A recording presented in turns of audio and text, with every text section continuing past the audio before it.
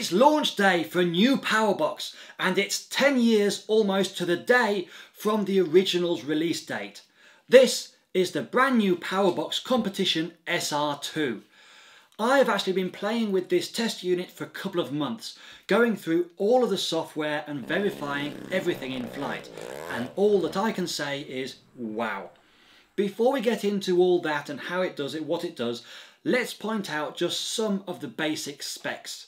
The SR2 still has dual battery, optional dual receiver, redundancy, and all the basics we love, but it's smaller, can handle double the peak power. You can choose your output voltage from 6 volts all the way up to an unregulated 8.4. Gyro is optional, simply plug in an iGyro SAT, and the same goes for the GPS 3. Loads of new software and programming features that we'll get to in a minute. Built up from a CNC aluminium case, it comes with a new, smaller CNC sensor switch. And oh yeah, did I mention the spectacular and bling external screen that's so bright you can even still easily read it out in direct sunlight. I'm excited about this one, you can probably tell, so bear with me and let's have a look at some of the new features, as well as a super quick look at how everything works. Big question I hear, does it work with your radio? Yeah, it probably does. Whether that's a Powerbox Core, Jetty, Futaba, Spectrum, Multiplex, Graupner, or, well, any receiver that outputs a bus signal in any of those systems' languages. The best bit, it figures out which system is connected automatically, so no setup required. With such a cool large screen, they're able to pack in a load of handy information like battery voltages, the current and minimum, current draw, voltage output, receiver status, gyro, you name it and it's probably on there. Accessing the menu is the same as normal, just from the new switch, even though pretty much everything can be set straight from the radio if using a Core or Jetty. Starting in the General Settings menu, the main feature is being able to choose the output voltage, 6 volts, 7 volts, 7.8 volts or unregulated. We can also reset part or all of the SR2 from this menu. With that set, Powerbox's recommendation is to set up using the Assistant, even if you're already a Powerbox Pro and don't really need the Assistant. The reason for this is that setting it in that way, everything is in the right order, with the right names, and makes plugging in an iGyro SAT, be that now or at any time in the future, super easy without having to reset anything. When you do, just make sure it's well secured at right angles and connected to the SR2's fast track port. If using a GPS 3 as well, connect both devices into the fast track port using a Y-lead. All wing types are set directly in the radio, and the SR2 can detect and figure out what goes where. Just set the basics of what's actually going on and how many outputs, servos, are needed for each of the main channels. The following screens show what channels are being detected for each surface and which outputs are being assigned for each of those servos. This completes the Assistant, unless of course you're using an iGyro SAT, in which case its orientation and stick inputs are also learned. Just follow the on-screen instructions that come on. Of course, you still have all the usual input mapping and output mapping menus in case you wish to add or update what is controlled by each of the radio's channels, inputs, or which socket on the SR2 you want the resulting surface to be connected to, output. Incidentally, the size of the screen comes in handy here, as with the increasing number of programmable features, there are ever more types of output options. To keep things simple and not have to scroll through a whole load of options, the output screen is now massively simplified, allowing you to basically filter the list into your desired function type, be that direct channels, so straight from the radio unaltered, gyro outputs, or sequencer outputs, giving a much shorter list to surf through and choose from. Now, we start getting into the really fun new stuff though. Servo matching. The main matching screen is very recognisable from previous Powerboxes. Selecting the output to match and initialising it to learn the radio's endpoints before allowing you to either reverse or manually adjust the centre and endpoint of that servo. That's where the similarities end though.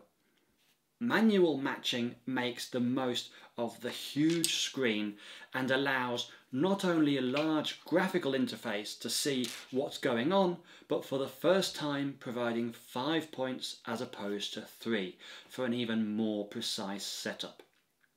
But I know that your eyes went to the other button.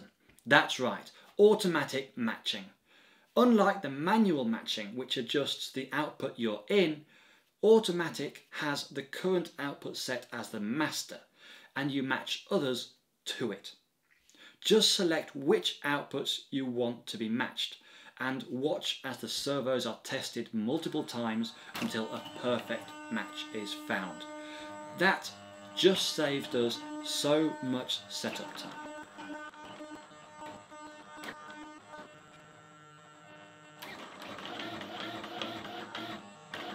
Now, not much can top that, right? Well, how about having 2 separate independent sequencers?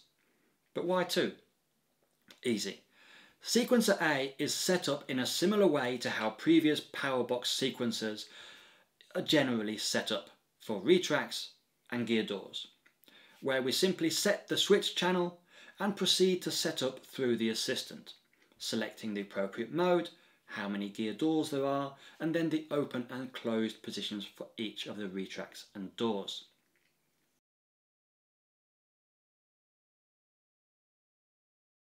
Now, the second one. Sequencer B is free to be used for anything. Say, closing and latching a canopy. As this is a completely free setup and is entirely up to you what it's used for, there isn't an assistant. But that's okay. The manual setup is the same as for sequencer A, which I didn't show you yet, but it's a serious improvement on previous versions. Why?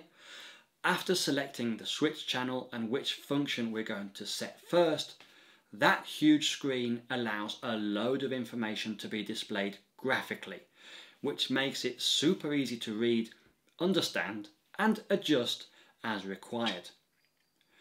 We're met with the 2 graphs for that particular function, or call it as you will, function, output, servo, retract, whatever.